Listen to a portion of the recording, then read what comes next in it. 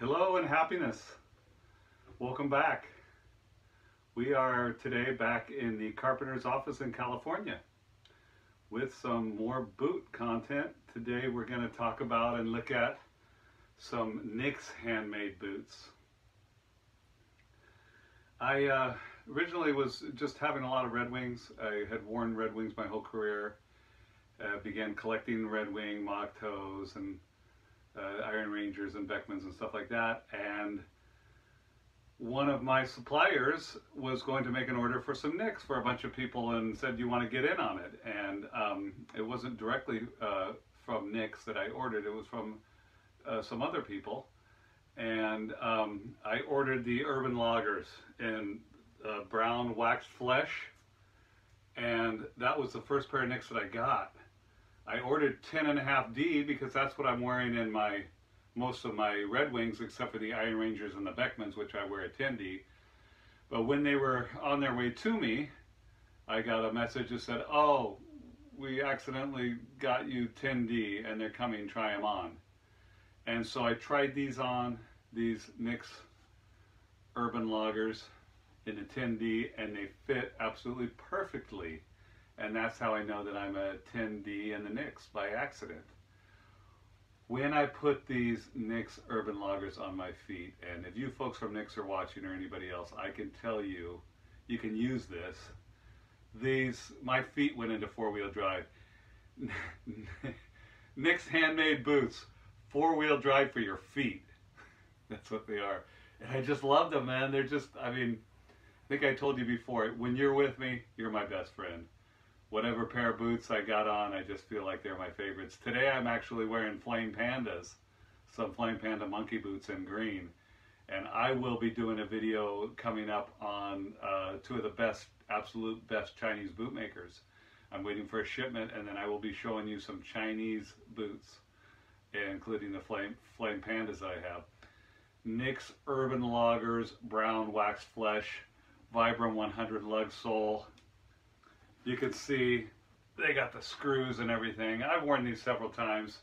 You know that I have so many boots, I never really break any of them in or wear them out, except for my work boots. And guys make comments, "Oh, they need more scars on them," and stuff like that. Well, I'm trying to keep them nice. I'm a weird dude. I wear things out, I throw them away, I start on the next pair. But I do, on the weekends, on my Instagram and my Facebook groups that I'm in, post what I'm wearing. I'm wearing Brave Star jeans today in a regular taper, 15 ounce. Here in the summertime, temperature went down to in the low 90s now from the mid 100s when I got back from Mexico. So I'm wearing jeans today. But these are just my favorite boots when I have them on. They are some of my favorites. They're so beautiful. Look at that silhouette, man. Is that perfection in a boot? I don't know. After that, I think I've talked to you before about the Rose Anvil cat that does the videos, cuts them in half. I love that guy. I love his videos. I don't watch all of them because some of that stuff I'm not into. You know, I watched the Doc Martens one. I knew that information, that they feel great, and for a while. But I don't watch all of his videos. But he was going to collaborate with NYX and have his own boot, which is called the ND1. The letters N and D and then the number 1, Indestructible One. Kind of an acronym for it, kind of a clever thing. He is clever, he is smart, he is fun to watch, and he designed his own boot, and I had to have it, and I'm glad that I got it. It has also the Vibram 100 lug sole, has the screws. The red cross means that I think that the thread and the soles are more fire resistant than the normal thread and Vibram soles that they use.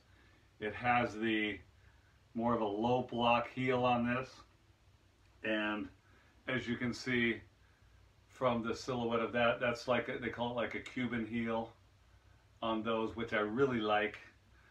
This low block heel, if this thing was steel toe, it would be the ultimate work boot. It has kind of a flatter toe. I'm not familiar with all the lasts. I'm not a last guy. Some of the guys have all the lasts that fit them better memorized. I'm more of an artistic guy. It has the linesman patch on it. We're going to talk more about linesman patch in a minute. It is a wonderful boot. Both this and the Urban Logger, every time I wear them, there's no pain, no hot spots, no break-in for me. I talk a lot about that in some of my groups, break-in. I think it's because, people get the ankle biting. Oh, lace it differently because we get ankle biting, the 3-2-1 lacing or whatever that is. I think doing construction, I'm used to having pain my whole life, these last 38 years as a carpenter. And, if there's a little bit of discomfort in the boots, it doesn't really bother me. Squishing of the pinky toe for more than 10 hours in a row is just excruciating. But what I do when I have a new pair of work boots, I just throw the old worn out pair in the truck. And if it gets too bad, I swap them out in the middle of the day. It usually take a few weeks until they get really, really broke in. The ND1 boot. Such a beautiful boot. Thank you, Rose Anvil, for designing that. And the third boot that I got, I only have 3 pairs of Nicks right now. I had another pair of Rangers. I sold them. They were a little bit pointy-toed for me. I'm not really a pointy-toe. I'm not really a packer boot type of guy. These are P&W boots, Pacific Northwest. A lot of the Pacific Northwest have some packer boots, which is more of a pointy toe. Some of them have the toe bug, like a cowboy boot, that fancy stitching. I'm not really into that. I wore cowboy boots my whole life. That was what our dress boots were here in California, coming out in a western state from the time you're little to the time you're grown. A pair of cowboy boots is your dress boots. So I'm kind of like into the lace-ups, and I have been since I've been collecting. A person online, a wonderful person from Canada, sold me the Nicks James boot. That is my third boot of Nicks. Also the Vibram 100 with the screws and everything. It has a linesman's patch on it. I think I might have started out the same color like this other one over here. I want to tell you that this Nicks James boot, I really love that silhouette and the look of that boot. It is really a nice boot.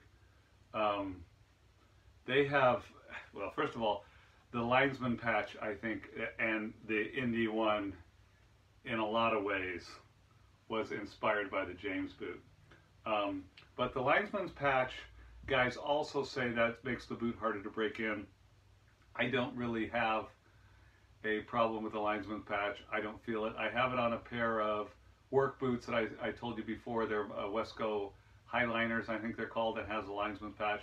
What makes those boots a little bit stronger and harder and stiffer is they actually have another sole, like a partial piece from the heel back into here, that makes that stiffer and harder to break in. But the linesman's patch, no, I haven't had a problem. This is the Nicks James boot.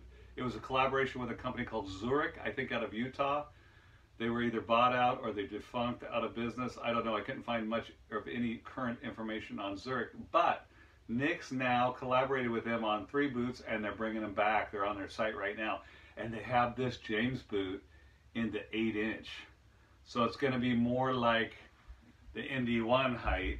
If you can see the difference there, obviously. There's a difference there on the height. It's going to be that height. The ND1 is all wax flesh. This is just a smooth black leather with wax flesh on the heel, which is super cool. So they have this same design, but in an 8-inch. If I didn't already have the James boot, I'd buy it right now. That's the one I like. They have 3 of them for sale right now. I don't know if they have any left, but they're selling them. So I would definitely encourage folks that are in the position to get a Nicks boot to get the James boot as soon as you can right now. Who knows when it'll ever be back. I was fortunate enough to get this one.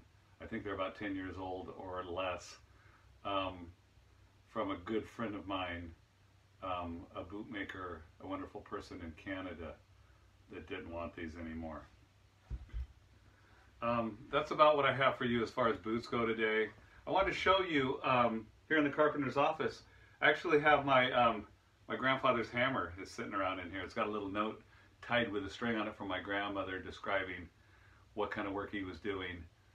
He built at least 1 store here in California, at least a couple houses in California. He was a farmer, but back then there wasn't, in the cities I'm sure, but carpenter by trade. In the poor farm areas, they built their own stuff. They were a carpenter as well. So this is this silhouette is it's called a rip claw hammer. It's not a curved claw hammer. The rip claw is a straight. It's got a smooth face. It's about a 22 ounce. I don't usually use this type of hammer. It has the same original wooden handle.